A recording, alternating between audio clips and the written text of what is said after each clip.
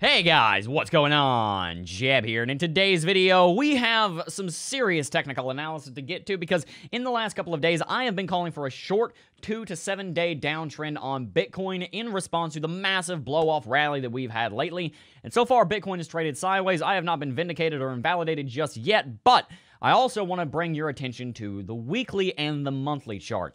Because, guys, there are some very serious things brewing out on the weekly and the monthly chart that are not even taking into consideration a short-term pullback, but on the long term are extremely bullish. We're talking MACD crosses, moving average breakouts, Fibonacci retracement levels. We're talking a lot of different technical indicators pointing to a massive rally coming in the next several months. Again, that is not me saying that I'm not expecting a short correction. You can have a short correction and then a massive rally later on, but I do see a lot of bullishness coming on the horizon for this year, especially after the halving hype and eventual probable correction is over with. Guys, we have a significant amount to get into in today's video, so if you do enjoy today's video, consider hitting that like and subscribe button. It really does help out the channel when you do that, and I'd be very appreciative if you did. Before we dive on into it, I do briefly want to remind you of the Cryptocurrency Technical Analysis Academy and the sale running there on. You can see that code right over there. More info on that at the end of the video, but for now, though, guys, without much further ado, let's go ahead and dive right on into it.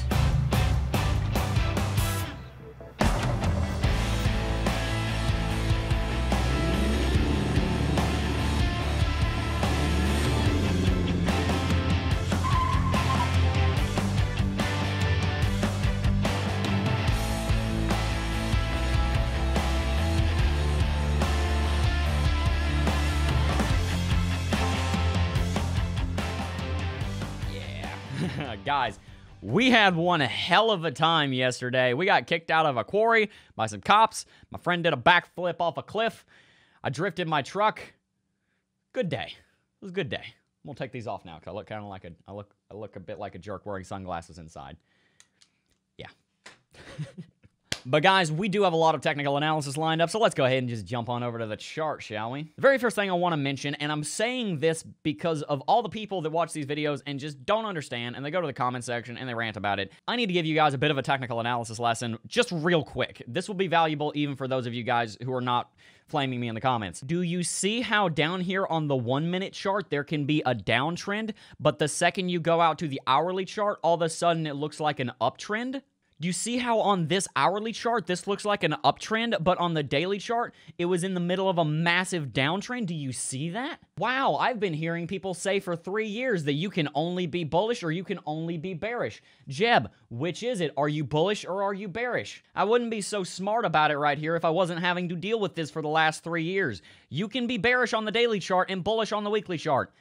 Learn technical analysis. I'm so tired of those comments like, Jeb, are you bullish or are you bearish? You said bullish in one video, bearish in another video. Yes, I did, because I was talking about 2 different time frames. It's simple technical analysis, guys. It's really easy. It is not that hard. With that said, in this video, I am not talking about the short-term technical analysis of the potential of a 2 to 7 day downtrend that we talked about in the previous videos. And by the way, as I said in those videos, it might not happen immediately. Bitcoin may trade sideways.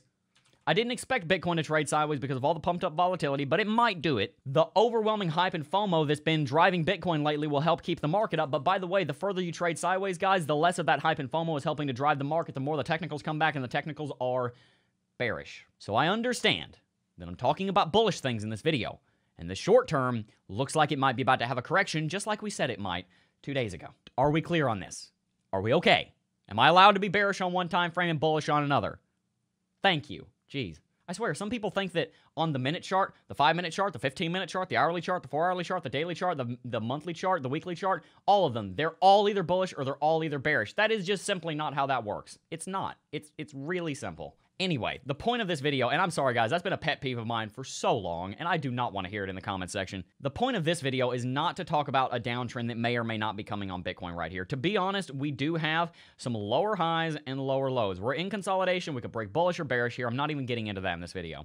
What I'm interested in is this bullish golden cross down here on the weekly chart MACD. And the reason I want to talk about this is because crosses on the weekly chart MACD almost always precede a 5200 cross on the daily chart, which are almost always confirming and lagging indicators of the start of a new bull market. What that means is that the bull market is confirmed by the 250 cross. The 250 cross is normally confirmed by the cross on the weekly chart MACD, and the cross on the weekly chart MACD is normally preceded by, that was crooked, by a color change down on the weekly chart MACD histogram. What that means is that about 4 steps removed, which is 4 extra points of inaccuracy, I understand, but about 4 points removed, when you see a directional change on the histogram on the weekly chart MACD, it's normally indicating an early warning sign and a flash of a bull market. Well, now we've seen 2 of those signs, guys. Bitcoin has had a color change on the weekly chart MACD, and as of this week, we have seen a golden cross on the MACD on the weekly chart. And by the way, guys, on top of that, guess what we're going to do midnight tonight? 1, 2, 3, 4, 5, 6, 7 green in a row. 7 green weekly candlesticks in a row. I will be more than happy to point your attention to the last time that happened on Bitcoin. Yes.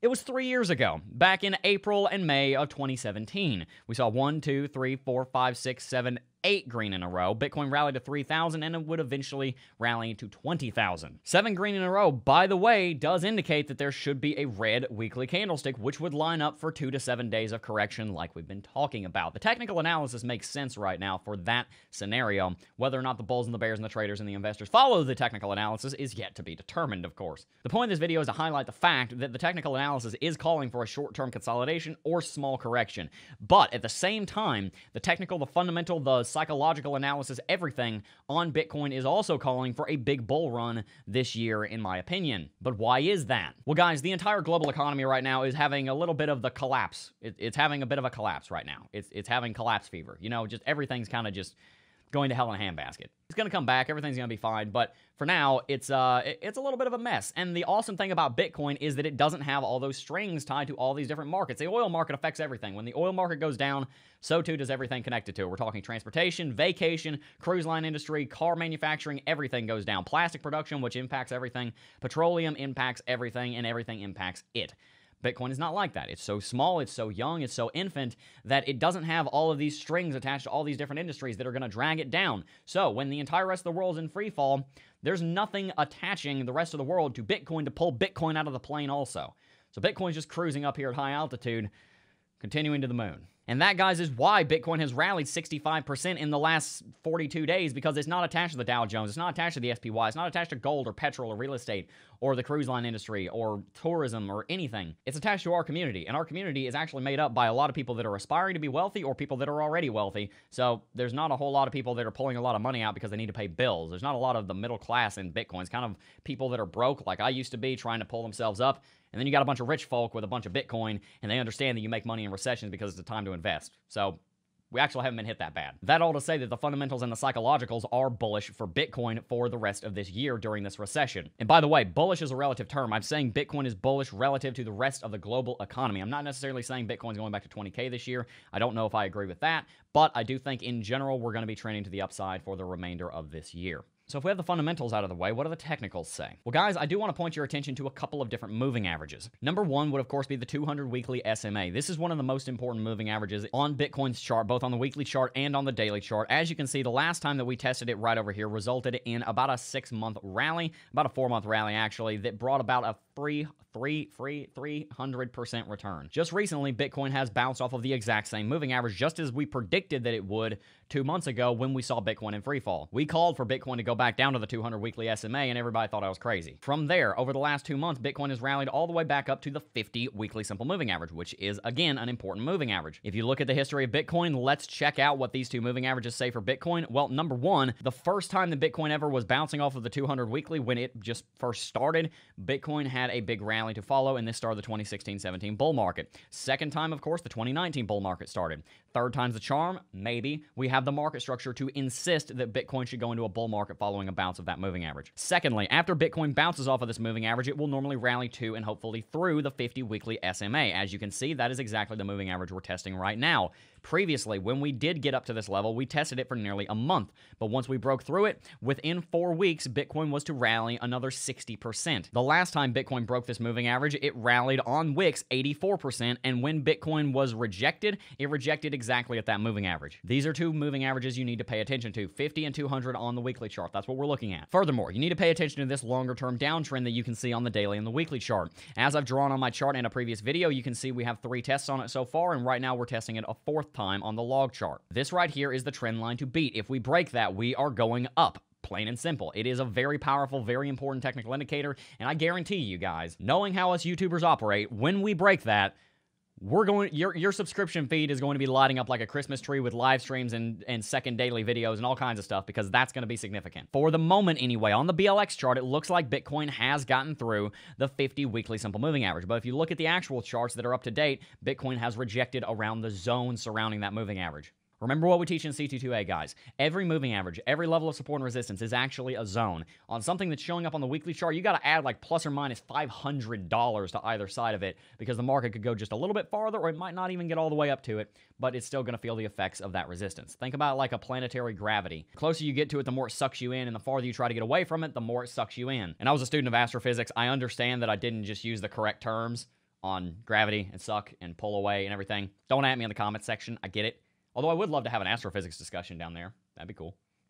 Anyway, moving on, guys. Let's check out something else. I want to look at the Fibonacci retracement, and specifically, I want to look at the golden pocket. Where is the golden pocket on the Fib retracement? Well, it's between 61.8% and 65%. You can see I have my golden retracement, Fibonacci retracement set up on my chart to have 0.65 as well, because that seems to be the golden pocket. Bitcoin broke it. We're not even testing that anymore. That was around $8,300, the top of the golden pocket. Bitcoin's through that. That's really good news. If we draw back and pretend that the top of our fib should be over here, you can see that Bitcoin is not to the golden pocket yet, and we're testing the 0.5 level almost exactly at around $8,900 right now. Everything we're discussing in this video is to make 3 points, really. Number 1, short-term corrections do not invalidate longer-term trends. Please wrap that around your head, because I'm so tired of hearing that comment. Like, I mean, I am joking. I'm playing around, and I'm having fun, but I am kind of tired of that one. Number 2, Bitcoin is looking extremely bullish on the long term for fundamental, technical, and psychological reasons. The traders and the investors seem very bullish, considering we should have had a downtrend and we haven't had one yet. The market sentiment seems extremely bullish. Mass psychology is all in the right place. But number 3, for Bitcoin to execute on that uptrend, it's going to have to get through some strong resistance. If you were paying attention in this video, Bitcoin is testing the 50 weekly simple moving average. We're testing Fibonacci. We're testing a long-term downtrend. All 3 of these showing up on the weekly chart, guys. These are significant and hard barriers to break. That's another one of the reasons why I was calling for a downtrend on Bitcoin, and am still calling for a downtrend on Bitcoin. If Bitcoin breaks all 3 of those, we're going to moonshot. I need you to understand that. We're going to be trading like 10, 5, or 11 if we break all 3 of those at the same time.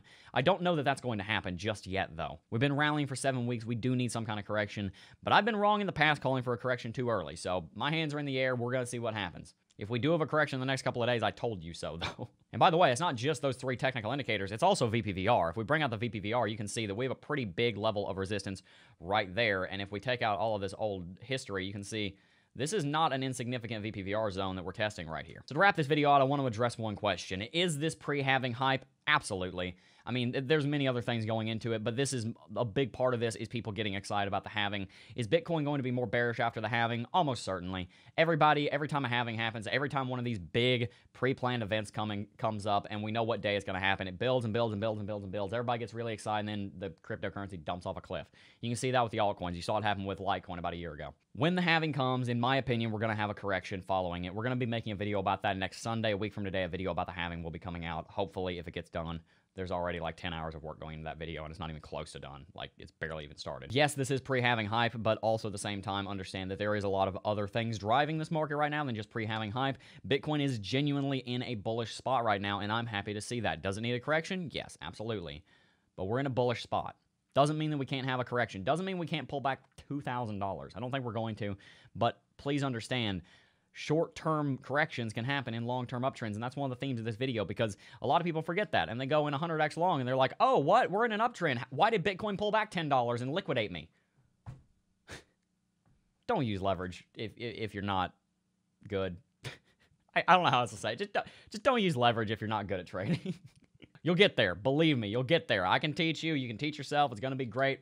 but be careful with leverage. Anyway, guys, this video is kind of all over the place. Tell me what you thought about the intro, and tell me what you thought about the analysis in today's video, and what do you think about my opinion on the market? Where do you think Bitcoin's going? We going bullish or bearish in the next 6 months? There will be a poll in the top right if Taylor or I remember to put it up there. If we don't, nag us in the comments section. Anyway, guys, before we go, I do first want to mention the sale on the Cryptocurrency Technical Analysis Academy that is still running, as you can see to my left and my right on screen. There is the coupon code that will give you $40 off at checkout for CT2A. Starting Monday, updates to current videos are going to be rolling out to CT2A for the entire month of May. All 20 of them for 20 weekdays in May are already recorded. I believe most of them are already edited. They're going to be rolling out one every single weekday for that entire month. Everyone who's already in CT2A is going to get access to all of that current content absolutely for free because we don't double charge. If you're in CT2A from the very beginning, from 2 years ago when it launched, you're still getting updates for the same price. You don't have to pay more. But guys, with all the hundreds of hours going into working on CT2A, the price of the course has to go up because there's so much value and content and work that went into it, and that's what's going to happen at the end of this month. The price of the Academy is going to be rising by another $50, so if you want to join the Academy before that happens with a big coupon code on top of that, you can do so with the link in the description down below. I'm going to read some comments that are on yesterday's video by some of our subscribers. Louisa says, the course is really good. I'm only 2 lessons in and things make so much sense. Thank you. Earl said on yesterday's video, just purchase your course, Jeb. Looking forward to getting started. Keep up the sweet videos. Mohammed said, let me tell you this, man. I don't know you, but I swear to God I am good with people. You're one of the most honest, smarter people online. Don't ask me how I know. I just trust my instincts. I haven't rolled myself into your course just yet, but I have a lot of faith in Bitcoin and the same as you. God bless, man. Keep up the good work. Guys, I love reading comments like that. First of all, thank you. I do take my integrity very seriously, and I appreciate the comment on my intelligence. But the thing I want to point out there is that people who are taking the course and who are looking into taking the course are enjoying it. Guys, there are so many comments on previous videos, on the Discord server, in my email, on Twitter, and everywhere of people talking about how much they enjoy and appreciate having the Cryptocurrency Technical Analysis Academy to help them learn technical analysis. Guys, I'm not one of those guys who's going to sit next to his Ferrari in some fake pool with a fake stack of cash that he bought at Walmart and try and say, this is the way that you're going to get rich. I'm not going to lie to you. It's going to be hard. If you want to make money doing anything, it's going to be difficult. This channel, I'm not going to lie to you, it makes money. But I also spent probably 5,000 hours working on it. You understand that there are only 8,760 hours in a year, and you still have to sleep and eat and, not go insane. I've worked very, very, very hard on this channel, and it does make money, and I am very happy about that. If you want to make money doing technical analysis and doing trading, there's a lot of money to be made there. I know millionaires who do it. I know of a guy who made $150,000 in one trade in one day because he knew what he was doing. There's a lot of money to be made in crypto. This is not a get-rich-quick scheme of uploading like 1,000 YouTube videos and they each make you 1 penny a day, so you make $100 a day. I'm not Ty Lopez. I'm not trying to sell you a get-rich-quick scheme or my SMMA course. I'm trying to sell you something that works and that I know can make people a lot of money. I'm trying to share the thing that saved my life. Especially in times like this, having something to work on and having something to push for and having something to look off in the future and say, I'm looking forward to that, I'm going to push towards that, that's a good feeling. And it's worth every penny to me. If I wanted to, guys, I could have Taylor sit here for 6 hours and flash up testimonial after testimonial after testimonial on the screen. Honestly, I probably have the opportunity to take 400 or 500 screenshots from 400 or 500 different people that have gone through the Academy and said very glowing things about it. I don't have to pay for my reviews because the course is a good product. If you want to learn technical analysis, and I encourage you to do so. It is a very fun, enjoyable pastime as well as a very profitable one once you get good at it. I do encourage you to check out CT2A, the link in the description down below. There's a 14-day money-back refund guarantee, and yes, we do accept Bitcoin. But for now, though, guys, that is going to wrap it out for today's video. If you did enjoy today's video, as always, consider hitting that like and subscribe button. It does really help out the channel when you do that, and I would be very appreciative. But like I said, guys, that is going to wrap it out for today's video. Before I go, though, I do first want to thank each and every single last one of you for watching, as always. And I will see you guys in the next video. Peace. Oh, I got a real good feeling. Got a real good feeling. Like there is lightning deep in my bones. Yeah, I got a real good feeling. I won't hit no ceiling. I'm going higher than I've ever known. I got a real good feeling. Oh, that was so cringy.